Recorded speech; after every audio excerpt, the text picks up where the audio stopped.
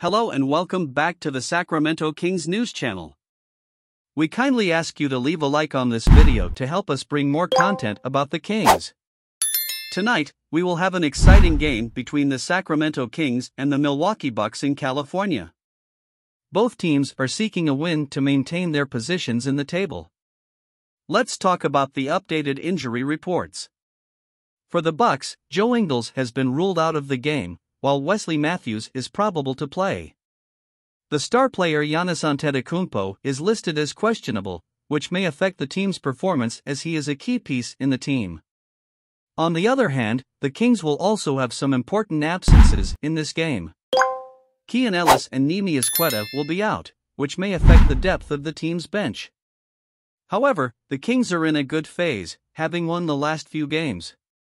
The team is playing with a lot of energy and confidence, especially with the leadership of De'Aaron Fox and Sabonis. Furthermore, Coach Mike Brown has been trying to improve the team's defense in recent games. Overall, this game will be a challenge for both teams, but we are excited to see the Kings in action tonight.